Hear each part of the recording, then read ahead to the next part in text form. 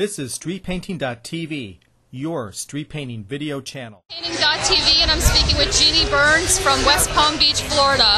Hi Jeanie, how are you today? Hi Wendy, good to see you. Good to see you too. You've got a really interesting street painting piece here, and I want to ask you a little bit about your history of street painting. Okay. How long have you been doing this? About 12 or 13 years. I think about 13 years. And how did you first come across it and get involved? In where I live, there's a community just south of where I live, Lake Worth, Florida, has their street painting festival. And one year I stumbled across their inaugural event. Just as I was walking downtown, I said, what's going on? And I went to investigate and saw what it was, and then I learned a little bit more that they were having a festival annually. So the next year I kept my eyes peeled, and when they were calling for artists, I appeared.